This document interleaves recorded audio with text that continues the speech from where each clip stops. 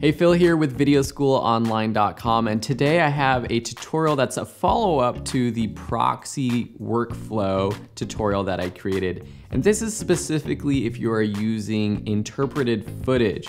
So if you are taking a higher frame rate and you are slowing it down or interpreting it to a slower frame rate to in turn slow down your footage, and you're trying to do so with proxy files, it can get a little bit wonky with those different frame rates. And so this is the workaround to fix that. If you haven't watched my Premiere Pro proxy workflow tutorial, I definitely suggest that you do that because you'll need to know how proxies work. This is just if you have issues with frame rates and interpreting your footage. So here I have this drone shot and I've created a proxy already just using the basic sort of file that I imported, which is at 5994 frames per second. So if I wanted to now, and you can see that it plays smooth with the proxy, but when I don't have the proxy on, it's all kind of jumpy and jittery after a few seconds. So what I would typically do with this shot, if I was editing like normal, I would right click, go to modify, interpret footage, and change it to something like 23.98, which is a frame rate that I like to use.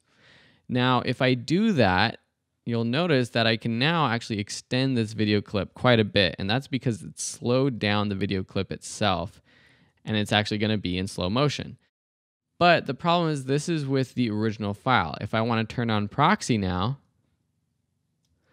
something happens. The spot in the video, it jumps and it's not the right time. So here I see the peer. If I turn on proxies, it's like way forward in this video clip. And that's because the proxy file's frame rate was not interpreted. So a workaround is, well, we have to go back and kind of start from scratch. So let's go ahead and delete this just for the sake of deleting. We're going to actually create a proxy file again. So we're going to say create proxies. We're going to click OK. And now we're going to go over to Adobe Media Encoder where it's going to open up and start creating that proxy file. I'm going to stop it though. Yes, I'm going to stop. Nope, I'm not going to stop. Keep going. I'm going to stop. And the thing was, because that was creating a proxy file with those settings, which were the original frame rate, 5994. So what I want to do now is actually right click this video clip in Media Encoder, go to interpret footage. And now you can see I can change this footage to 2398. So it's going to assume it is this frame rate. Click OK. We're going to right click, choose reset status. And now we're going to press play.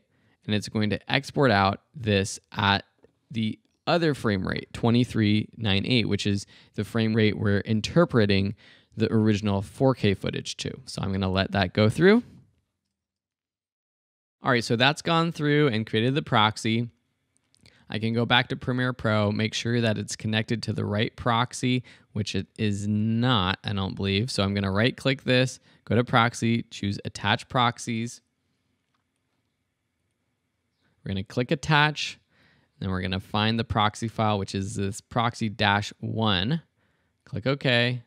And now it's attached to the right one. I believe it wasn't connected in the first place. And so now if I take this, I put it on my timeline, it's actually going to ask me to change the sequence settings because, yes, I want it to match the 2398 that I want. So if I play through this, this is the original footage, still in slow motion. And now if I toggle proxies, we're at the same spot. And again, it's in slow motion. So we're working with slow motion footage for the proxy file as well as the original footage. So now we can go through, edit this with the proxy file on, and then export it, and it's going to be nice slow motion.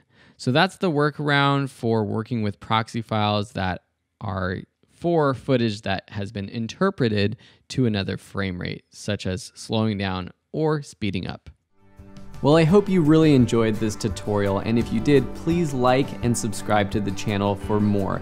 If you have any questions or comments, you can leave them below in the comments. And if you're looking to take your skills to the next level, make sure you head over to videoschoolonline.com, where we have premium courses, more free tutorials and articles, guides, and all kinds of stuff that will help you become a better creator.